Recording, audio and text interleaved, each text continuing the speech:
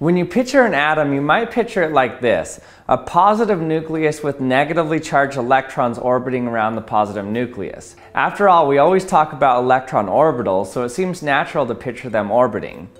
This model of electrons orbiting a nucleus was proposed in 1909 by Ernest Rutherford, and it was called the Rutherford model. He said you can picture an atom kind of like a mini solar system, with a high-density nucleus at the center and the lighter electrons orbiting at high speeds around the outer edges. But there's a major problem with this view. If an electron's orbiting, then it has a constant centripetal acceleration. And when a charged particle accelerates, it gives off radiation, so it loses energy. So we can calculate how much energy an electron loses if it were to continually orbit a nucleus. Using the Larmor formula, we can calculate that an electron would lose all its energy in about 10 picoseconds, or about 0.01 nanoseconds. Then it would crash into the nucleus. So if this is true, then an atom couldn't be stable for more than a few picoseconds. But obviously that isn't true, since you're made of atoms and you're more than a few picoseconds old. So a better idea of the electrons in an atom isn't to picture them as particles orbiting, but rather picture them as standing waves around a nucleus. So what does this mean?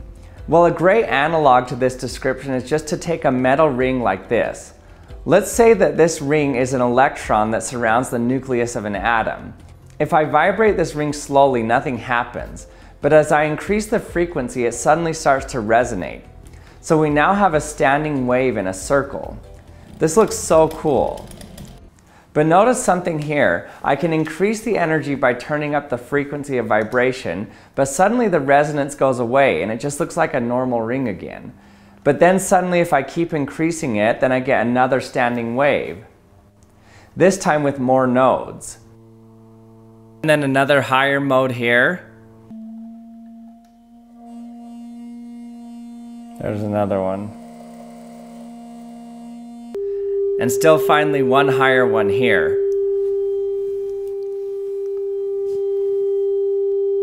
Notice that I don't get any standing waves in between these frequencies. So there are only certain energy inputs that are allowed in order for standing waves to occur. For a standing wave to form in a circle, an integral number of wavelengths must fit within the circumference. This means that only some discrete wavelengths are allowed to form in a circle of a given radius. What's happening here is exactly what Niels Bohr proposed is happening in an atom.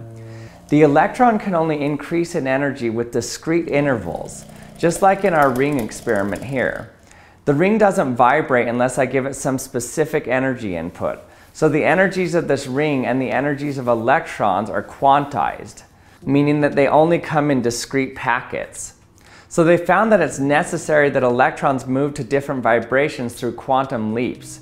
There's no smooth transition from one vibration to the next. They jump to different vibrations that we still call orbitals, even though nothing is orbiting.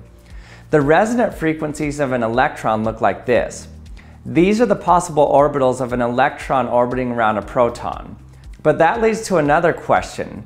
In this experiment we have a ring vibrating, but in the case of an electron, what's actually vibrating? And before we continue, I'd like to thank the sponsor for this video, BetterHelp. These last few years have been difficult for everyone, and one of the most important things you can do in times like this is to focus on your mental health. BetterHelp is the world's largest therapy service, and it's 100% online. With BetterHelp, you can tap into a network of over 25,000 licensed and experienced therapists who can help you with a wide range of issues. To get started, you just answer a few questions about your needs and preferences in therapy. That way, BetterHelp can match you with the right therapist from their network. Then you can talk to your therapist however you feel comfortable, whether it's via text, chat, phone, or video call.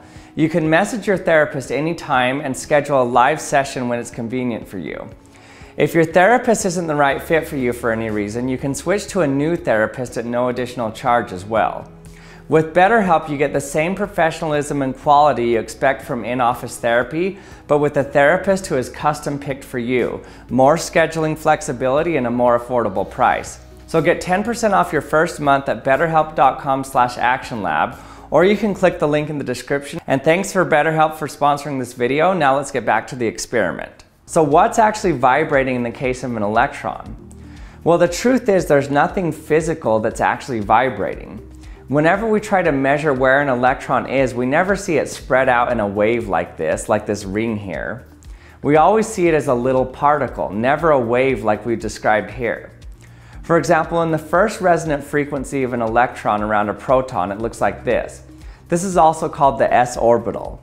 But when we measure where an electron is in a real s orbital, we find that it's here, or here, or here, or here, or here, or here, or here.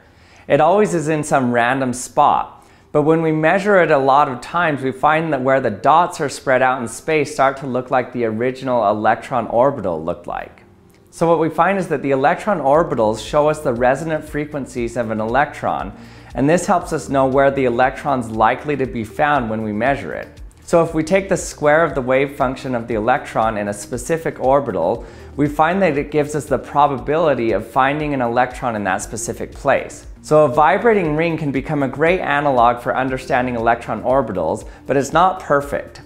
Another difference is that the ring provides modes with an odd number of half wavelengths, but a Bohr model to the atom allows modes with an even number of wavelengths. And the reason for that is how the ring is actually attached to the vibration apparatus. And thanks for watching another episode of the Action Lab, and we'll see you next time.